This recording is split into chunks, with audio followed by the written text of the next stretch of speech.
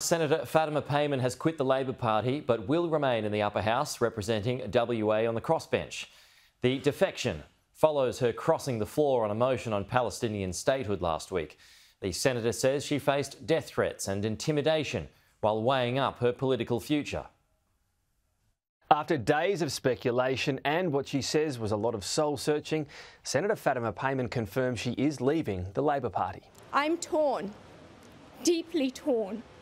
Speaking to Sky News, the senator said it's been a difficult decision but also hard to deal with death threats as a result. It's been quite a challenging time for me to console the family but at the same time ensure my staff and team were okay. It's been rough. It makes the equation a little bit more difficult for Labor in the Senate to get support. She says she will not vote with her party but treat every vote as an individual decision.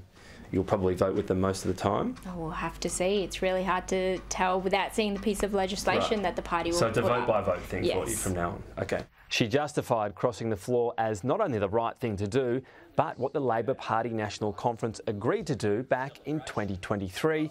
Bill Shorten disagrees. It was a clear mandate from our rank and file members and unionists and members for us to consider that. So for me, you know, it was a matter of if not now, then when. Is that accurate in your view?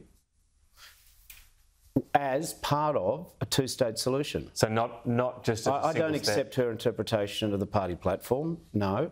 The Cabinet Minister also taking issue with this comment from the Senator's press conference.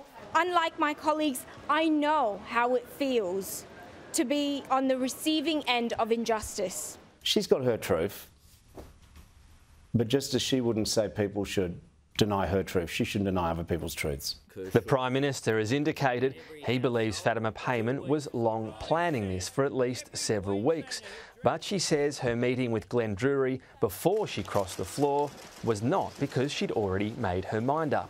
Everyone knows Glenn Drury in WA, and so when this came up as an opportunity to talk to somebody who is a political strategist, and I've spoken to other political strategists, but I've had so many conversations. This was just one of them. Right, I guess Labor MPs are going, well, hang on, she was planning this. She met with Glenn Drury. Why else would you meet him? No, I don't think that they can make that conclusion just from one meeting. While this does mean for now at least just one more Senate vote to get for Labor, it will be keeping its eye on this new Muslim votes group, which is set to target Labor in some of its safe seats. Fatima Payman has met with the group once, but is non-committal on whether she'll help them going forward. Tom Connell, Sky News, Canberra.